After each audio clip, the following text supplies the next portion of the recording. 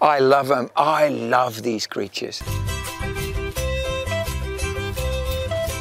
It first came to New Zealand on the east coast about 50 years ago. Droma planeta semivita is called the Gisborne cockroach because that's where it was first discovered. Outdoors on the east coast they are everywhere. But the bug also likes our warm, dry homes, which is why half all the work AAA Services does is because of this one harmless bug. So why are people scared of them, do you know?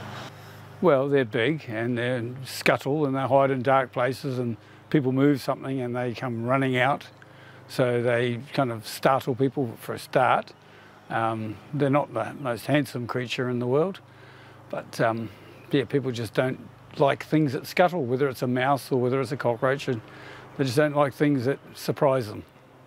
So do you worry if you find a cockroach in your house? No. No, I don't worry about them at all. Entomologists agree. There's no reason to be wary of the Gisborne cockroach. If we find the Gisborne cockroach in the house, should we be concerned? No, I wouldn't be concerned at all. These are really cool little things. They probably came from your back garden outside, and they thought, it's getting a bit wintry, maybe too cool. Let's go and stay in a nice, warm human home. These guys basically are the best recyclers on the planet. They will turn everything that falls into your garden into perfect NPK, which is fertilizer. Well, if I see one in the house, I tell my wife not to worry because Batman is in place here. You basically pick it up, either with a cup and a piece of paper, you know, and you toss it outside back into your garden, because that's where it's most helpful. And why do people freak when they see a cockroach? Because it's a cockroach. It's got to be dirty. If you live in the most dirtiest places on the planet, you got to make sure that you clean yourself. And that's what they do. Cockroaches are always grooming themselves, always getting rid of all the germs. And basically, that's how they survive, doing the job they need to do. They're not really dangerous. They don't kill any really harmful bacteria, no more harmful than compost. If you forage around in your garden weeding without gloves on and just wash your hands normally, they're not harmful as such. They seem to be everywhere. Well, we have vegetation everywhere.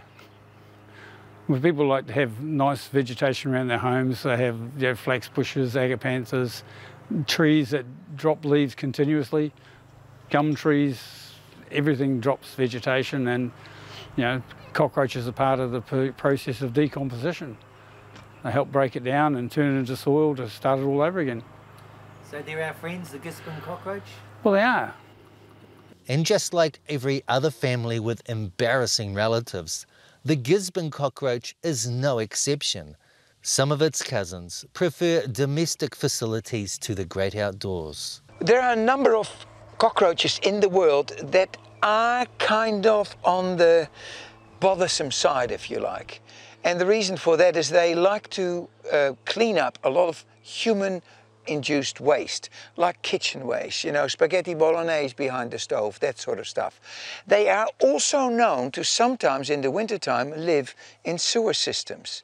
And they don't always wash their hands when they travel from the sewer systems into your kitchen. So this is why they got a bad name. The second one is some of these cockroaches are called German cockroaches. And that was even before the World Cup soccer. Can you imagine? They were named already then German cockroaches. Having said that, the German cockroach in Prussia is called the Russian cockroach. And in Russia it's called the Prussian cockroach. So they always seem to be naming their cockroaches after their neighbor with whom they have had the most quarrel in the past. Perhaps we should be calling it the Australian cockroach, but nobody knows exactly where it came from. Some say it came on logging ships from Southeast Asia. Some say it came from Western Australia. It now lives mainly on the dry east coast of the North Island, where most people just want it gone when it has the cheek to come inside. Patrick O'Sullivan, Local Focus.